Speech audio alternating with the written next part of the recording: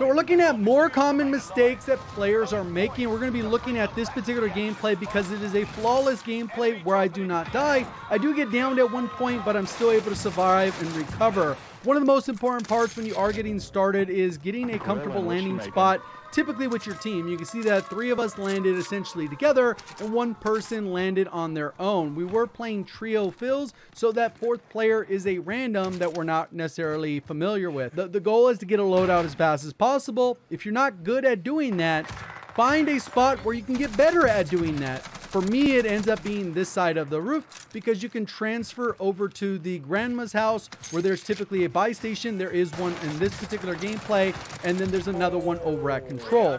The thing that you really need to be focusing on is every time you get a kill in the beginning, a lot of times people will try to push you, particularly when you get a kill on their teammate. So you got to be a little bit more aware because you are going to be low plates. You're not going to have all the ammo you need. You're not going to have meta guns.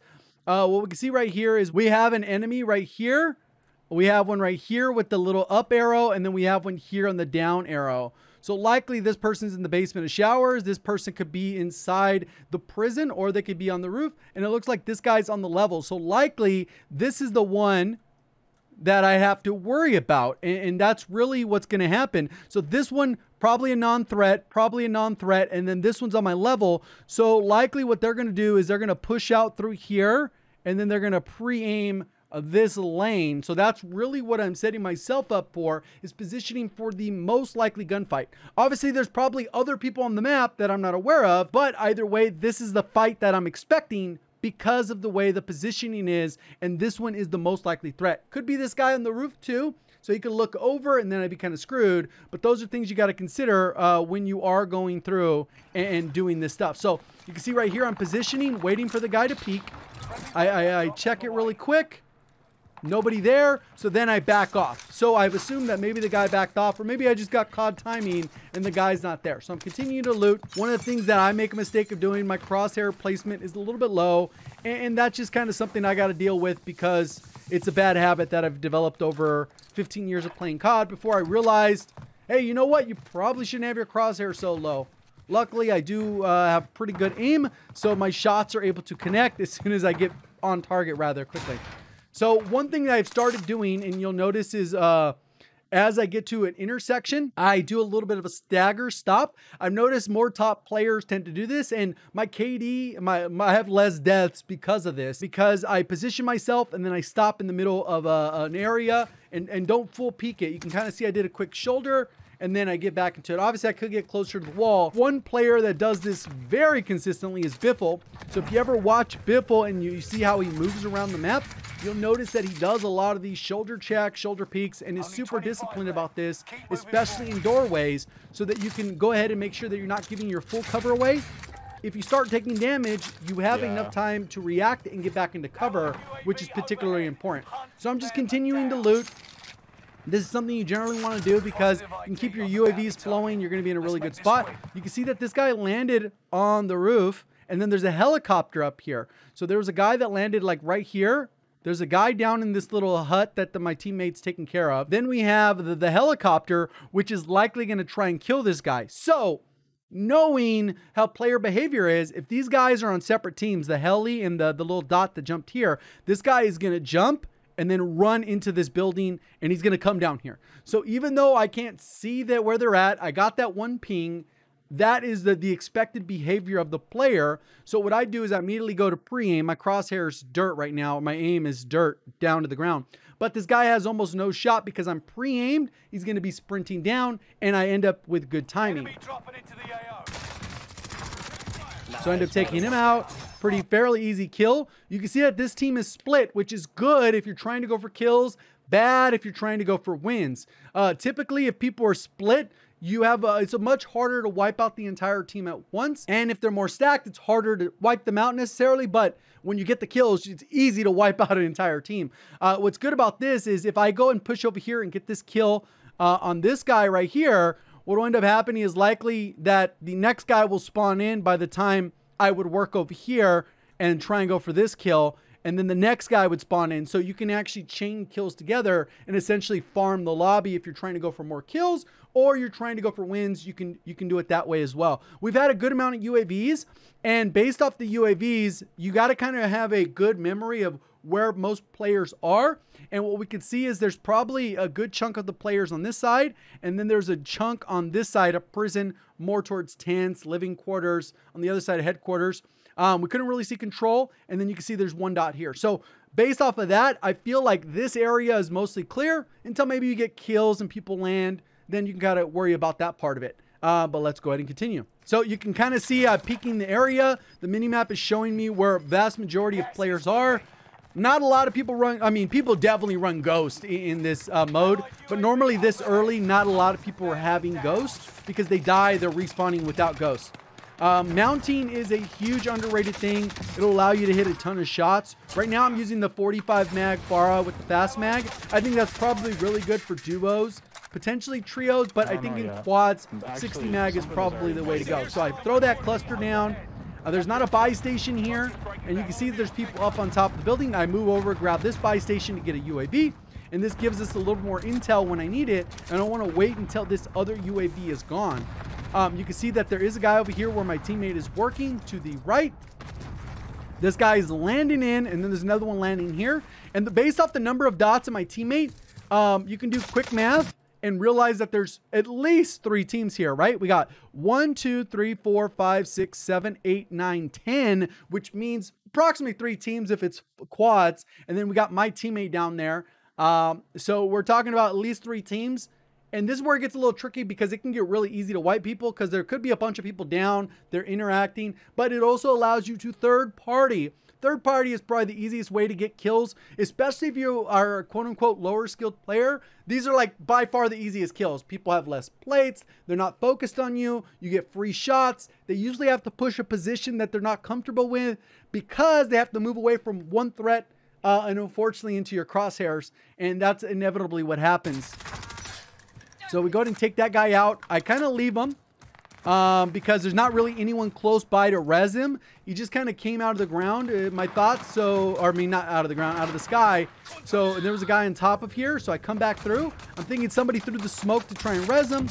I thirst the kill. I see the guy up here. I land a couple shots. And then I kind of back off because I'm out in the open there. I need to get to cover. And based off where I've navigated through, I can get shot in the back. But based off the UAVs and the fact that I just came from up here, there's really only one guy that can shoot me, which is this angle and then right here. So those are my 2 threat areas, and I'm covering the line of sights mostly because right here is very hard to hit from Chem. And then right here, bio, I have a straight shot where I'm basically looking right here and seeing what's going on. So you can see the UAV, somebody on water tower. I might not have noticed this in the moment, but there's somebody up there with water tower. Hopefully they don't have a gun. So I beam this dude. I thirst. And you get a ping on there, but there's further away. This gets called in. I delete that dude. That is a very bad job right here. This dude should 100% not be landing on me. He's not even with this group that I just killed. He has no teammates alive, and your job when you're the last alive is to float as long as you can, make yourself hard to hit, and try to land away from people. You don't land on people when you are the last alive. So a guy comes through, I just instantly delete him, and he doesn't have any teammates, so that is a team wipe. Unfortunately, the lobbies do die kind of quick on Rebirth in general now, unless you just get a lucky lobby, because a lot of people are touching. It's easy to get full wipes instead of farming them, or it just takes more skill to farm them if you're gonna have deaths. And I decided to focus on this specific gameplay because I'm trying to focus a little bit more on fundamental, where I navigate around the map, how I'm moving through different areas, maintaining cover, how I peek lines of sight, and it's the tempoing is the right amount of tempo, because a lot of times people will say, well, you know, these people that drop, I'm playing with people that regularly drop 20 and 30 kills, but they have way more deaths than I do. So several times, like in this match where I go 12-0, I don't die.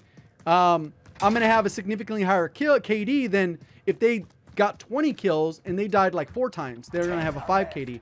So over time, it is a little bit more passive, but if you're not like super quick reaction time, that is the playstyle you kind of have to adopt to a certain extent. At me at 34, there's certain plays I cannot make just based on reaction time alone. So somebody who's 18, 19, they could pull off way more plays just because after about 24 years of age, you start to degrade in your reaction time. Some is you start better than others, so it's kind of one of those things. This is where I wish I had the 60 round mag. So you can kind of see that this area, we mostly cleared it. So behind me, I should be good. You can see that there's only 2 other teams, so this makes it even easier. The lobby has kind of died quick. You can see somebody's landing near a loadout. At least that's where the dot appears. When we look over here on this side, we can see there. And then there's like 4 dots in this area. So that is essentially the 2 teams because we have a full squad. There's 3 players and 4. There might be ghosted players, but I guess we'll find that out as we go through. So we got some kills there. You can see that I'm just kind of peeking the area, making sure no one is moving around. Because of respawn mechanic, people can be landing behind you, get an off angle, ends up dying there. And you can see how I'm going to end up taking this angle. I go ahead and double check. I'm trying to not leave myself necessarily open. I'm peeking all the different areas. I see the guys down. I go ahead and thirst them for my teammate. Then that gives me the 2 pings. So 3 pings actually. So we have a ping here. That guy's at that. And then there's 2 people over in this hut directly in front of me. Or whatever, this part of this structure, whatever you want to call it, a harbor. So that's one team. And the other team, I don't really think is that close. Teammate went down, which is horrible. This ruins my potential to push because when this player gets thirsted or they get bled out, if they don't get this self-revive off, it's going to ping that, hey, this guy is flanking you. That's why it kind of sucks sometimes to play with people that die often. Which you will experience when you're playing with randoms or people that play a little too aggressive for their skill level. You'll end up getting pinged very often, and it ruins a lot of potentials of plays. So this guy, now I know, it looks like, I thought he was on this level in the moment, but it feels like the guy was lower now that I'm looking at back playing. So I open the door, trying to not really give away my footsteps there, and then I decide to take a different angle. I come through, I'm peeking, and I'm like, where the heck is this guy? And you can see that he's over here on the mini map, further down. So he's not actually in this area. I'm just kind of chasing him down. He's like, where is he? I heard footsteps come around, beam him. And then you can see his teammate is spawning in. And I make this jump not knowing people have already rotated. These guys already rotated. They likely already have their loadouts and they probably have Ghost. Because you can see where he's beaming me from. Watch, it'll pop up on the mini-map right now. I think we get a UAV.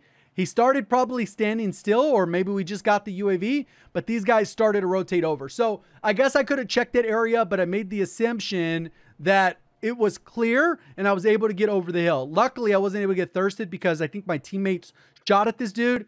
Kind of, oh, I can't get my thirst. The guy didn't have a streak, so I'm able to recover from that. I immediately stim as soon as I get up. I checked the area because I wasn't sure if this guy was pushing. If he's sprinting on this far left side, I was trying to see if I can get an easy kill right here. But it looks like he went into this doorway on the bottom floor, and he's not actually in a line of sight. So he's probably going to work his way up here and then work through the building or whatever there. I don't know what their game plan was.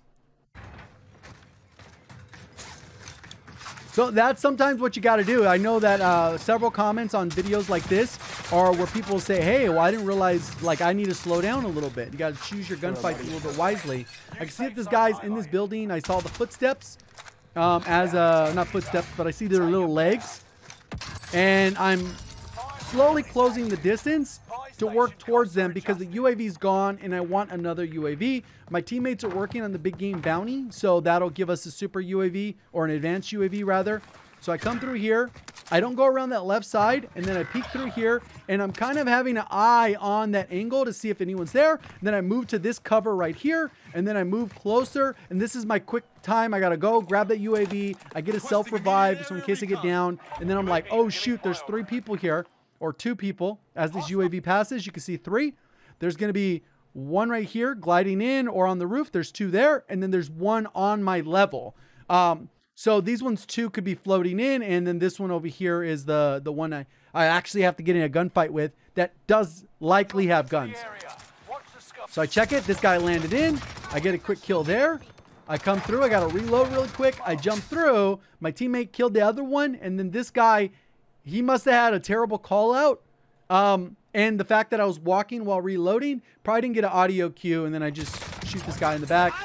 Pretty easy kill. And then now we know where the last two teams or the last two players are. We skip ahead a little bit.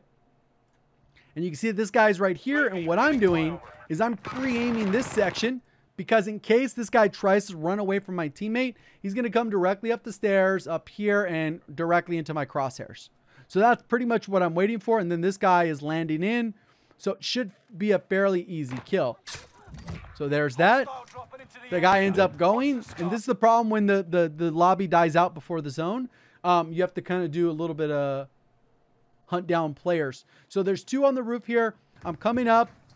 And I know that there's one on the far side over here, either gliding in or near that AC unit. And then this one should be gliding in or walking down here. Likely by the time I've climbed this ladder, they should have already landed. UAV is out of fuel. So I end up trying to get to this cover because you can see that this guy is right here. My teammates are fighting this guy probably somewhere right here on the other side of this or by the AC unit somewhere over there. And basically I just push up, get to cover, and then beam the dude. He didn't have plates because he just came back. And then that's pretty much a straightforward win. Appreciate the support. Thank you for watching as always. Have a great day.